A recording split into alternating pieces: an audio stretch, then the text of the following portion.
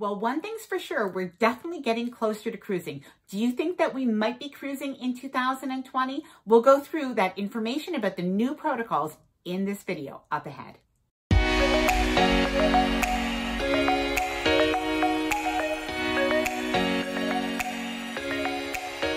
Hi there, I'm Ilana from the website lifewellcruise.com. Welcome back to my channel. In today's video, I'm going to be going over the new proposed protocols for cruising by the Healthy Sail Panel and by CLIA. And really, I am going to be going through the 9 most important elements and taking you beyond the headlines to what cruising will really look like in practical terms. We'll also answer the question as to how and when cruises will likely resume. And finally, very importantly, if you do have a cruise booked, I'm going to leave you with a question that you're going to want to ask your travel agent or the cruise line, well, whether you have a cruise booked or whether you're thinking of it. So let's get started. Before I do, I did want to mention that if you do like this video or if you find it helpful or enjoyable in any way, please do give the video a thumbs up. I really do appreciate it. And of course, please consider subscribing to the channel. So let's get started.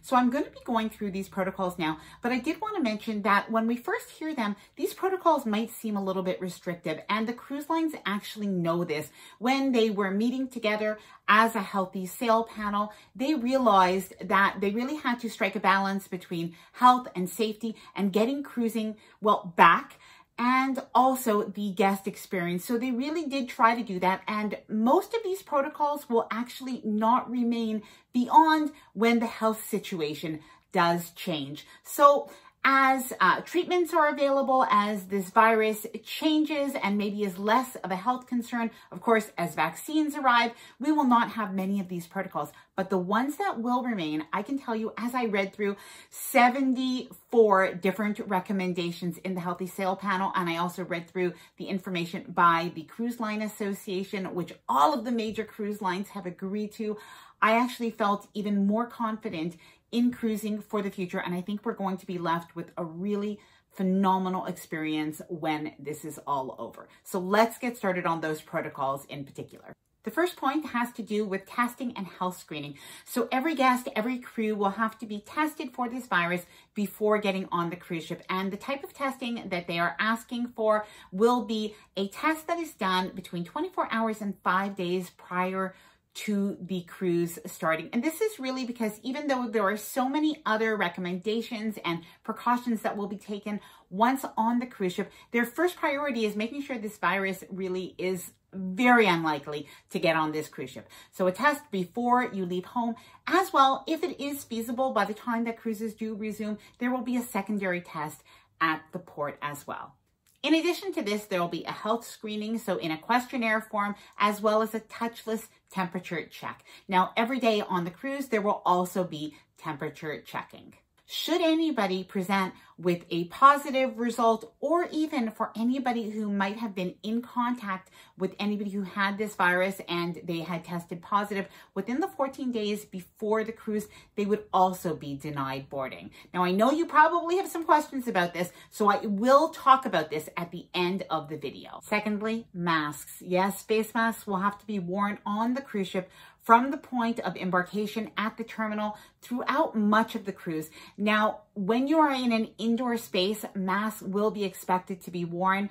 The exceptions to this are, of course, when you're in your cruise cabin, but as well when you're in an area and you're eating or you're drinking, so in a restaurant or a lounge. But it does look like, at least at the beginning, we will have to be wearing masks when we are in hallways, in public areas, including theaters. Now, when you don't have to wear a mask is when you are in an outdoor space where there can be social or physical distancing. So, for example, at the pool deck, very important, you will not have to wear a mask. Of course, the chairs will be separated, so there will be things to be done to make sure that we can distance. However, in times where there may not be social distancing or physical distancing being possible, we will have to wear masks. Examples of this might be line dancing next to the pool. It might be at a show that might be outside. So those are some times that we will probably, at least at the beginning, have to wear masks. Now, something that I did want to point out is that these are CDC recommendations. And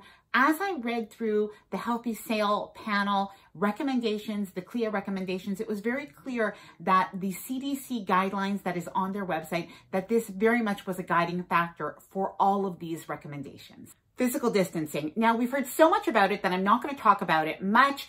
This was already something very obvious. The ships are going to be sailing at a reduced capacity. They didn't actually give a specific number, and I'm imagining this is because different cruise ships have different areas that they can really manage, but there won't be those crowded areas as we've had on cruises really before. And of course, this isn't something that's going to continue forever, but at least at the beginning. So this just means that we will have tables that are more spread apart in the restaurants. We will have lounge chairs that are more spread apart on the pool deck. So overall, this will probably be one of those positive things that are not really going to stay, but that we will actually probably appreciate just a little bit on a cruise when we do go. Next up, we have shore excursions. And as we know, this is also something that is a little bit controversial because, of course, we like to sometimes explore on our own. But for safety, at the beginning, this is something that just has to be done. Cruise lines have to preserve that bubble that they've established when people got on the cruise ship. And as well, for the beginning, even the islands, the destinations have to balance their need for safety for their own residents, as well, of course, the fact that they do want cruise lines to come back because revenue from tourism is really important. So at the beginning, we will need to book ship-sponsored excursions if we do want to get on the ship. Now, there was a little bit of a talk of recommendations that the cruise lines do offer perhaps some better pricing on these, which I hope will happen because I think that will make things easier for people, for families who are cruising. And what's really very important is that these vendors are vetted, are really verified to make sure that they are following guidelines, to make sure that certain things like masks and social distancing and sanitization, that's all continuing on the excursion. Now, I did want to mention something that does look possible is that we may not need to wear masks on the excursions if we are outside. Now, of course, in a time where we are all close together, we cannot social distance. Like, for instance, if we were on a shuttle, then we would have to wear masks. But it does look like if we are in an outdoor space, like for instance on a beach, that we can have space between each other, we would not likely have to wear masks. So this might be something good for those Caribbean itineraries or those Bahamas itineraries early on. Now, this next point, if you are somebody who really worries about what happens if we get back on a cruise and if there is a problem, if somebody does catch this virus, if there's a suspected case, are we going to be stuck on the cruise ship? So very interesting is that cruise lines, when planning their itineraries, one of the things that they are doing is, first of all, obviously they have to have an agreement with the local government. That's a given. But the other thing that they are doing is they have to make sure that they have an agreement with that destination for safe passage for people who might need to be evacuated, even on a small scale or on a larger scale, that people can have safe passage home. And this is really to prevent the kinds of things that were happening when this pandemic first started, where people, where crew and passengers were really stuck on cruise ships. So that will not happen now because they have these partnerships that they are setting up with the destinations. An upgrade to the medical personnel and the medical facilities. Now, I love this one because this is something that in the past on cruises maybe just wasn't the very best. We just accepted that it was what it was and that there was a doctor and a nurse, but really there were minimal medical facilities on a cruise ship. So this is all really going to be changing. And not only will there be more medical personnel, the ratio is going to be higher. That is part of the recommendations, but as well, the doctor that is on board, they'll have to have at least one doctor that really is able to do more intensive therapies. They will have new technologies. And some of this, to give you an example, will be if a passenger needs to see a doctor and they are in their cabin, they may be able to have virtual appointments rather than actually having to make their way down to the medical facility. Something else is that the medical team on board will have access to basically like a partnership with shoreside medical facilities and personnel. And that would be virtual telecommunications, telemedical communications. So really very interesting partnerships and communications and technologies going forward for the medical facilities and the medical team. Now, what happens if somebody does come down with this virus on the cruise ship? Well, there will be isolation areas, quarantine areas, cabins on the cruise ship should that occur. Crew safety, of course, is so important. We, of course, really care about the crew. They make our vacations actually happen.